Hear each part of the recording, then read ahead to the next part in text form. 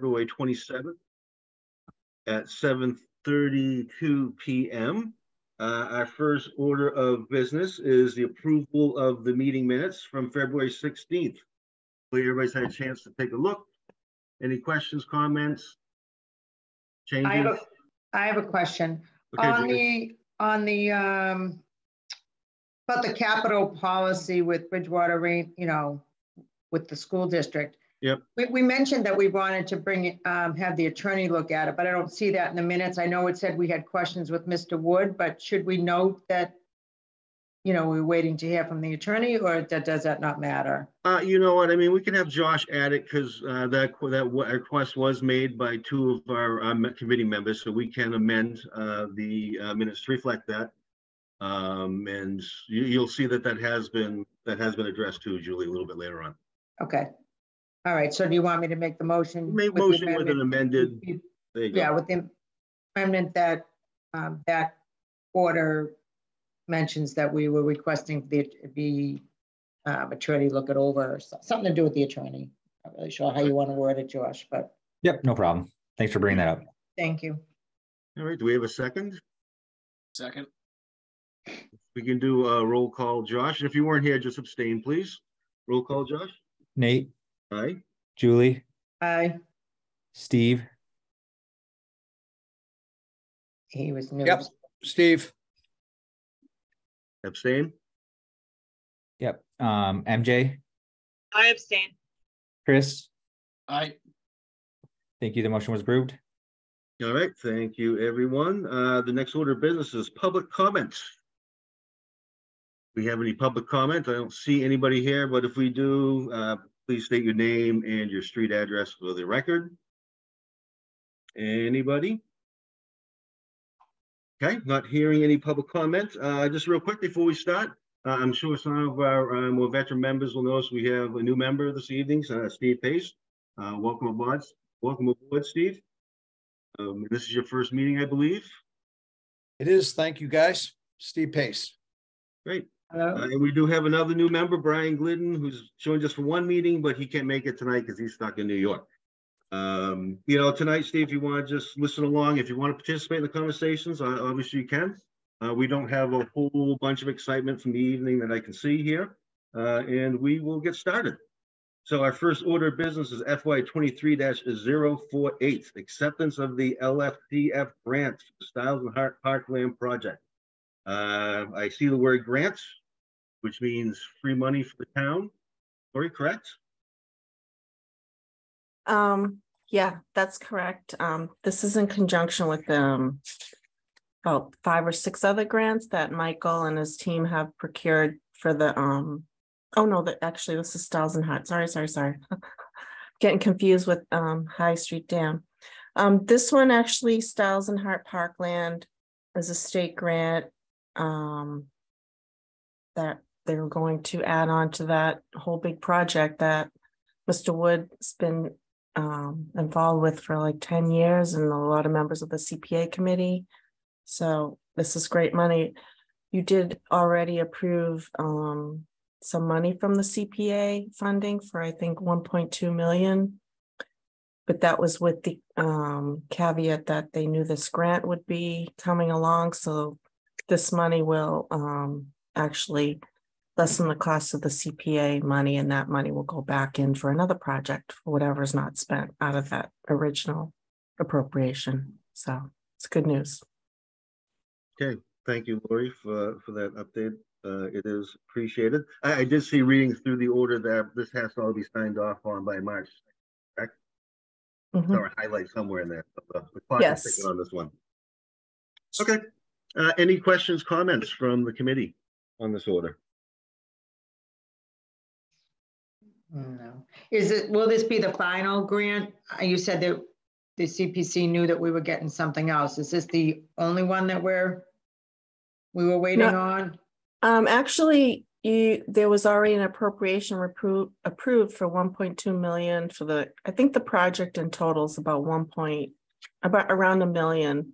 So the CPA went ahead and put the money out there so we could get started with the project, knowing that they had applied for this grant that will be used in lieu of the whole 1.2. So the money unused in the CPA portion will go back to the buckets that it was approved from. So do we have to make any kind of motion or anything for that, or it just automatically goes back there, or how do?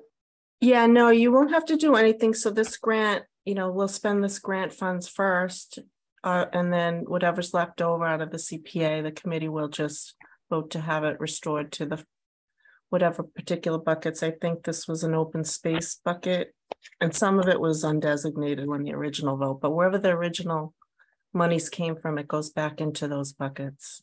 Right.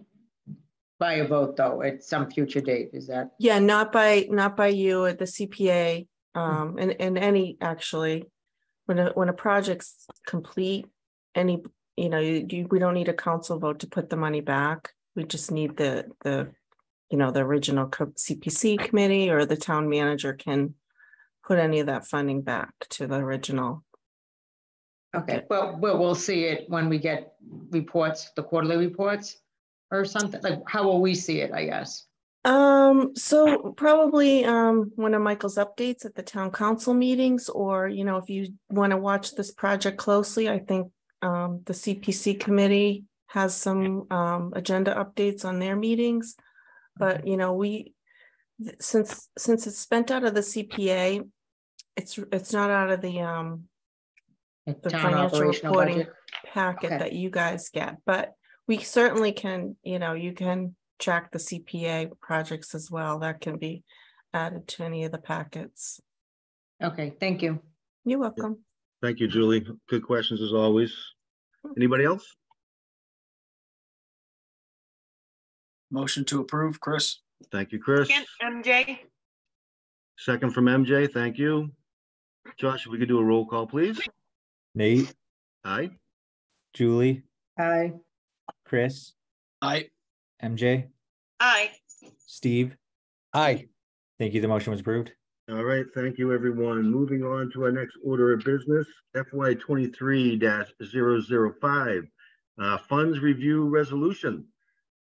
So we can see here pretty clearly the town council requests its budget and finance committee, which is made up of 3 members of the town council.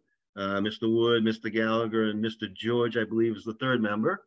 And the Bridgewater Financial Committee, us, to review the town's capital and stabilization funds and make any recommendations for changes to the town council by October 1st, 2023. So this is what we do.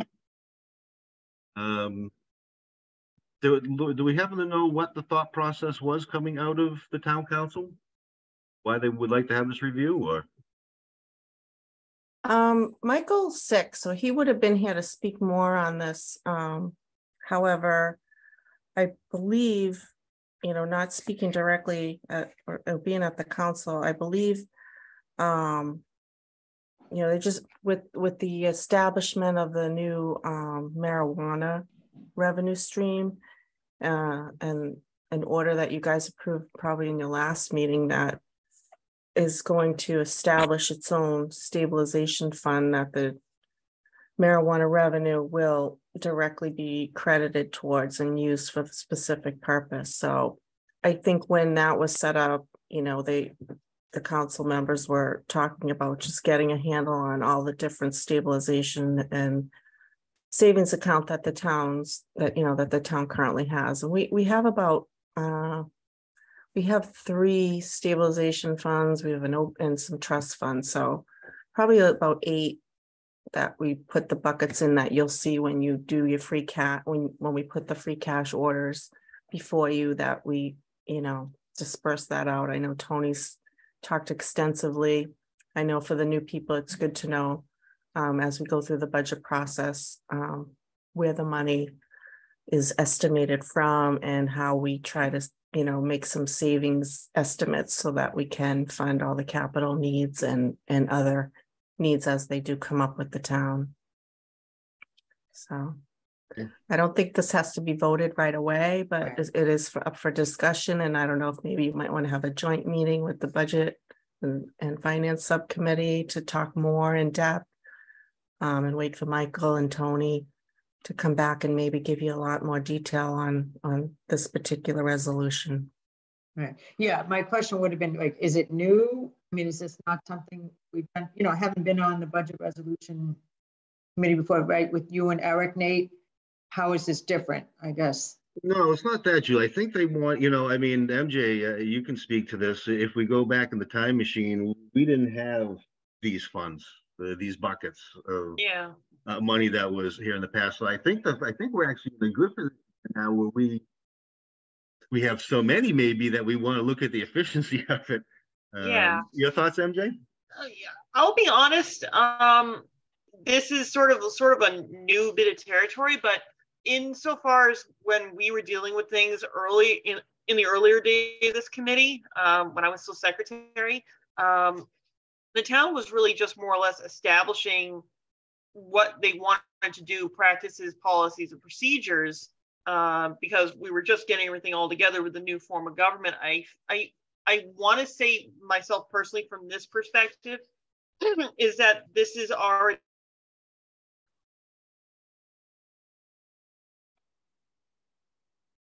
Uh-oh. She froze, or at least just I couldn't hear. Yeah, I think that. But I don't want to completely like conjecture on things. I certainly would welcome a conversation with Mr. Dutton and the counselor that actually proposed this, which I believe was Mr. Gallagher. So I would love to have the Budget and Finance Subcommittee here, Mr. Chairman, if that's something that you could have Josh see if we could do. I would gladly entertain their presence, because I'd like to know that for certain. I know that we've done certain things over the last 10 years, but I'd like to make sure that we are being consistent in our message on that, simply because we do have a lot more different revenue streams than we did 10 years ago, and we want to be able to improve upon those and make them more efficient. Yep. So you're suggesting that we continue this resolution and have a conversation in junction with the budget subcommittee?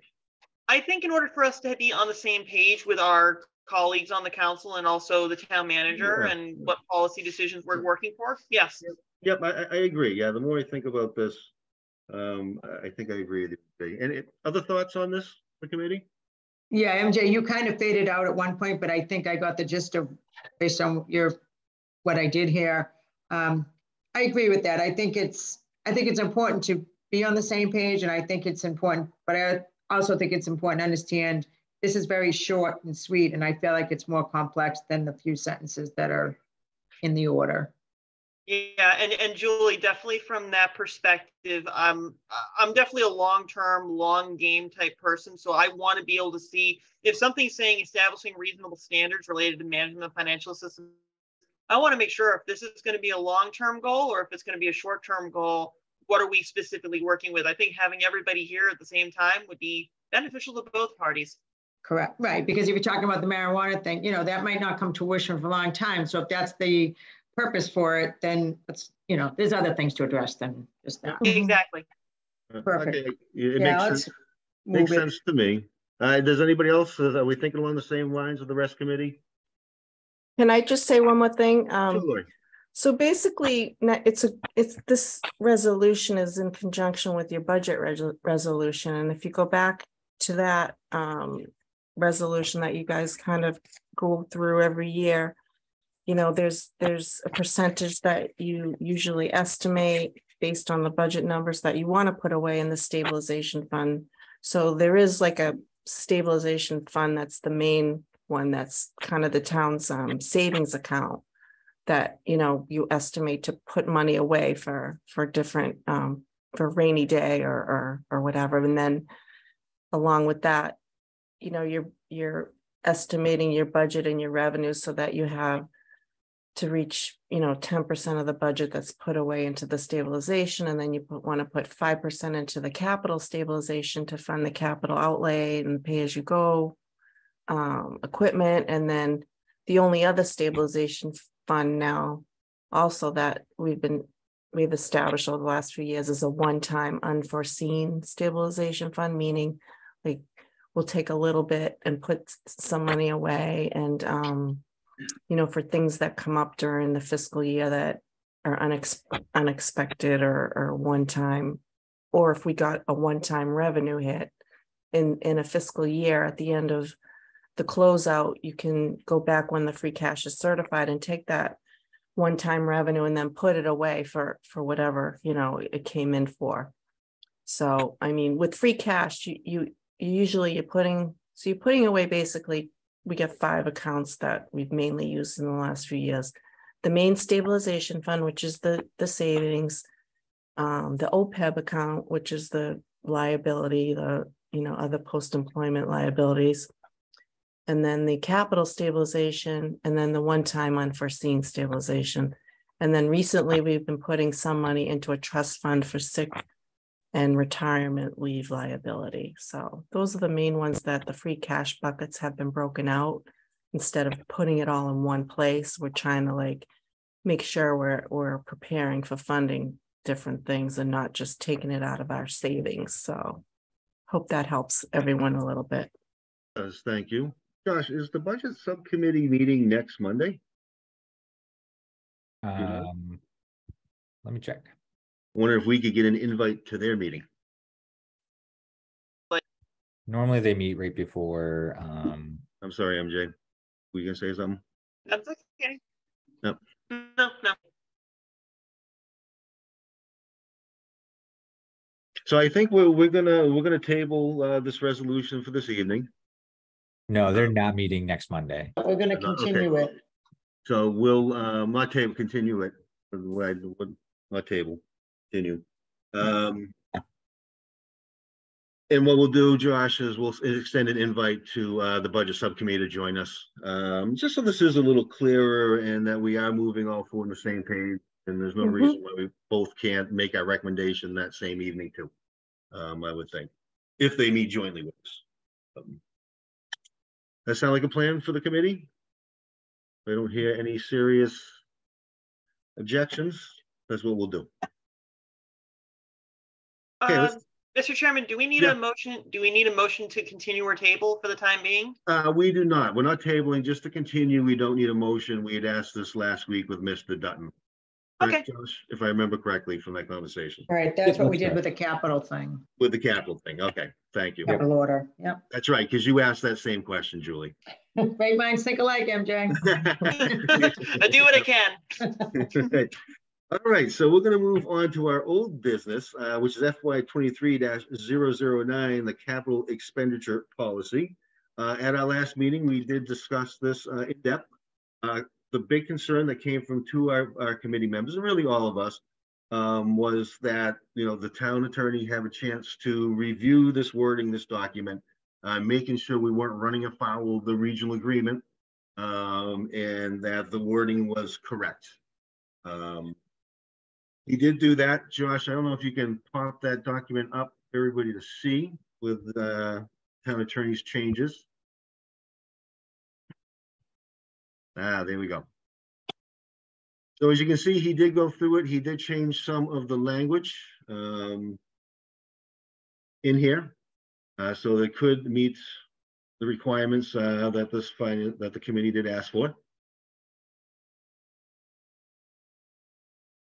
And if we do have a motion at some point in this conversation, I'd ask that you just make the motion amending it to include the town attorneys. Sorry, Nate, before we vote on this, can I ask a question or do you want to have it on the? No, sure. Yeah. Okay, so one question I have is, I understand the purpose and I think we were all in agreement that we want to make sure the money is spent the way it's supposed to be spent. But I question, because we also had the debt exclusion with BP on there, so on last meeting. So I'm wondering are we expecting the same kind of policy for the BP capital funding as well, or are we just targeting the BR district? Do you understand my question? No, I do understand your question, and that's because I think we touched on this last time as far as capital improvements that are made at like Bristol Plymouth or Bristol Aggie, that it comes out of their funds. It doesn't work the same as the regional agreement. I know that, Julie. Okay. I don't think that they have to. Lori, correct me if I'm wrong, but I don't think any of those other schools have to. Yeah, we approach it the same way when it comes to capital. Yeah, we haven't, because we just get an assessment for the schools, and the capital, we've been breaking it out with, more recently with BR trying to take it out of the, their operations budget. I mean, that's So not when we bad- do the assessment get the assessment from BP, we don't know whether it's capital or not. We just give them what they asked for. I mean, what kind of record keeping do we get from them? Mike mentioned last week that our last meeting, that one of the reasons we're doing this policy was so we're more, I don't know, for audit purposes. So if we ever got audited, so when it comes to BP and an assessment, what kind of documentation do we provide an auditor for that assessment number? Well, it's kind of a newer thing in the last few years that's come to light with all the communities, because, the capital needs were never broken out with all the regional districts. So now everyone's doing a better job of breaking apart the overall cost. So I think that's one of the reasons why that we're looking at actual policy for all the agreements. But yeah, it used to be all in one assessment. Right. Well, that's what I'm saying. So we're getting a policy for the Bridgewater Rainham District. And I guess my question from Mike or Bill or whoever created this order, or Tony even, is, should we anticipate the same kind of policy for BP for assessments if we are trying to be, truly transparent and audit ready and things like that? I guess, it may not be a question for you, but it's a question that I have. Yeah, because the debt exclusion votes are a little different, because that's for the new buildings. So that's like a debt service vote, not necessarily, capital maintenance and equipment for like upkeep of, and plus with BR, we have town buildings that, the town owns, and infrastructure and that kind of thing for each of the schools in our town. And Rainham has the same with theirs. So, So if it wasn't a new school, and right now, like if before the new school gets built or before it was built, how would it work with BP if they did have a capital expense?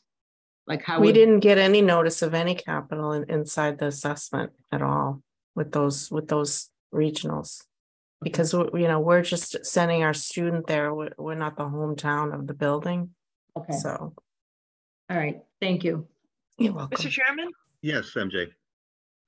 I don't know if this question was answered in the previous meeting since I wasn't present, but I know Lori sort of alluded to it. This is something that's sort of been developed in the last years. What particularly was the genesis for it for us in particular? Because, just looking at it from the outside of it, the initial paperwork that was in our packet and seeing this adjusted language, I'm not so much worried about running afoul of Bridgewater Rainham Regional School District. I'm more concerned about, haven't we been getting invoices from the district in years past, regardless of this type of policy, absent a policy in place?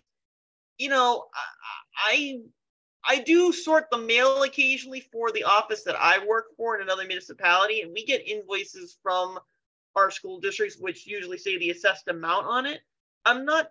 I'm kind of a little hazy and a little ambivalent towards this particular policy as it relates to Bridgewater, because one, we have a real agreement. Two, our budget each fiscal year requires us to give them a certain amount, which then eventually is broken out into capital costs and expenditures. Is this for emergency purposes? Is this for normal expenditures for capital purposes? Or is this some newer capital expenditure item altogether that negates normal, regular, or emergency purposes? Because I don't know if it's been articulated in the last meeting. Again, forgive me if I'm droning on, but I'm a little like ambivalent considering this tonight, and I just want a little bit more of like a background and understanding about why we're talking about this. Let me, because we did bring it up, and Lori, you can correct me if I'm wrong afterwards. What triggered this in the bigger picture was the money that was originally allocated for the track at the high school was not used for that, and it was reallocated for other stuff. But what ended up happening is they gave us back the money, right? And then we gave it back to them. Correct. So Yes, this that's is correct. addressing things like that. And so basically what we're trying to do is if someone's allocated to the school for capital expenditure and is going to be used for something else, we'd like to see that reflection. Because it's possible that we get audited. The town's like, hey, you gave this capital expenditure for a track. They didn't do a track, you know? But Nathan, correct me Yep. if I'm wrong, because I believe it was my understanding that they did get the quote the number of quotes that they typically need. They and did. They did present Yep. it to the district, Yep. to the town council, which is why they approved it. Yep. And then in one of their a subcommittee meeting budget subcommittee after that, they found the money somewhere else. I'm not sure if it was COVID money or whatever. Something And then like they that. worked with Mike and Tony, and the town council told them how Yep. much money to give back, and they did. And Yep. yes, then they will reallocate the money for something else, but that's right. something else they also provided an invoice for. So Yep. MJ, my take on it is the district did provide what they needed. They found the funds somewhere else. They returned the money and then we reallocated other money, repurposed it, but again, with invoices. Bill Wood alluded to there might have been like a discrepancy in how much they gave back and how much it cost. But it's my understanding that they gave back what Mike and Tony told them they needed to. So, I could be wrong and they're not here to say that, but. Through you, Mr. Chairman, to Julie, then in my eyes, that sounds, I don't want to sound insulting or anything, or like condescending on it, but that sounds more like a school district problem than the town's problem. So I'm not sure why, if the school district did something that was a mistake, that we're having to do the policy to fix a mistake that they made, that they, the concept of found money has a very loaded term. Maybe I used the wrong term. I'm just saying they. Oh, no. I understand. I understand that, Julie. But to me, the concept of just even that being alluded to, even or intimated, or the concept of it, because it does almost sound like, oh, well, we did find money through ARPA funds or something like that. The fact that we got assessed the funds, then we sent them the funds, and then all of a sudden, oops, we can't really use those funds. It really should have been an issue on their end for a policy issue to be fixed on the school district side. And ultimately, the money should have come back. Right, because they could have used, I think they could have used that money as we allocated to them, to your point, and then maybe use whatever money they used it from. Mm-hmm. They could have used that for the next project. I don't know, because I'm not on that committee. But and to also, your point, if they did use ARPA funds to do the track, I'm not even sure if that's, I know that's a prudent use, but I don't see how that could be a best. No, I don't think it's, I don't even know what ARPA funds are. Let's not get off track about, no pun intended. The regional school system there. But, I get your point. I get where you're heading to with this. This is something too. Mr. Wood said this isn't anything that we have to do right now. It's not critical. This is something that we can continue it again. And we have our joint meeting with the budget subcommittee. That could be a great time to have an in-depth discussion with them too. I definitely understand the concerns of the committee members on this. Are there other committee members that have any thoughts on this? Disagree, don't agree with, continue it to? I can just make a comment that, go ahead, Lori. Thanks. Tony and Kathy Macedo worked really close trying, establishing the capital plan and the back and forth of getting all of the documentation and having us on the same page. So it was a good couple of years for us to get right with what the school had and what we had and be on track. And I think with the track problem, it was timing, because originally the order came up in the fall. I forget, the fall of fiscal 22. And then I think that the use was different. It wasn't the track, it was something else. So the order went back and forth around in your committees for, in the budget and subcommittee and in your committee, because the purposes were changing, because it was all fluent and all these projects usually are. But anyway, I think by the time the order got changed and voted, it was already the spring. And I think when the order was voted at the time, the fiscal 23 budget was voted in April or March for the school, in which they did repurpose their excess and deficiency funds for the track and the tennis courts.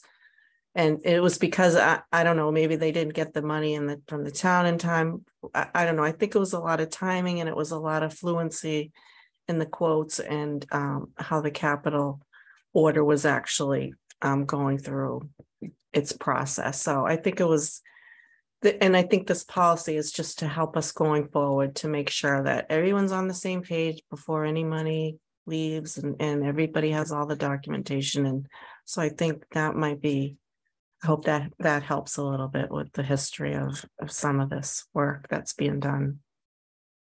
Okay, thank you, Lori. Mhm. So what's the thought process here for the committee? Well, I Would you mean, like looking at the very last line, I mean, I think there's other people that aren't here that were involved in last month's vote. Like if you look at 2.3, I mean, the lawyer crossed out specific and put general. I mean, right there, I mean, had we voted on this last week without having him look at it, I just think, that's not a housekeeping error, changing a word from specific to general. I mean, I think that last line tells us what we're trying to achieve, and make sure that, the money is used for the things that, I don't think there was any misuse of funds. And I do. No, I think they have to follow the law of how Correct. the vote can be done too. So I think that's where he was looking from that perspective. Right. Because I'd hate to think that, like you said, in all these years, MJ, that we've been, arbitrarily approving things without the proper documentation. I mean, that wouldn't look good on any of us. No, I don't think that's the case at all. So that's not right. Yeah, I mean, I'm open. From my point of view, I'd be open to just continuing it. If that's the will of the committee, I'd be supportive of continuing until we meet with the proponents of this particular ordinance proposal, just so that we're all on the same page. Okay. Right. If I don't hear any major objection to that, I mean, obviously somebody can make a motion if they wish. But if not, we will continue this and to our next meeting vote that will be with the budget subcommittee. It would be nice, it was helpful the last meeting that Mr. Wood was here. Right, because he didn't have the lawyer look at this prior to that meeting. So I'd like to what MJ just said, getting his thoughts on the corrections, since he was the original, one of the co-authors of the order. He did mention to the email that me and Josh got from Mr. Dutton. I did make the mention that Mr. Wood had read it and had no issues. Good to know. All right, so at this point, let's continue this along with a resolution. Our next meeting would be Josh, the 13th, is that right? Yeah, the council meets next on the 7th. They meet on the 7th, okay, so we'll have some other business. And if we can try, is the budget subcommittee, they're not meeting on the 13th, they're meeting on the 6th, right? Oh, no, they're not meeting. No, they usually meet. Probably the 7th. Yeah, they usually meet right before their meeting. Oh, do they? Okay, I thought they were meeting on Mondays for a while, so that's my confusion. Okay, so our next meeting would be the 13th then, March 13th. Yep. And we'd have two objects for little business. Josh, do you need me to send you an email asking to invite the budget subcommittee to that meeting? If you wouldn't mind it, and then I could just forward it along. Okay. That works. Okay. Great. Go ahead. I'm sorry. So we business additional items for discussion. We just discussed our next meeting date. Does anybody else have anything? Just as a heads up, Nate, I will not be able to attend the meeting on the 13th. I have a wedding that night, so. All right. Thank you for letting the committee know, Chris. Appreciate it. But with that, motion to adjourn. Thank you, Chris. Second, Thank you, MJ. If we could do a roll call, please, Josh. Nate, Aye. Julie, Aye. Chris, Aye. MJ, aye. Steve. Aye. Thank you. The motion was approved. The meeting's adjourned. All right. Thank you, everyone. Thank Thank you. you. Have a good night. I'll send you that email, Josh. Great. Thanks a lot. Good night.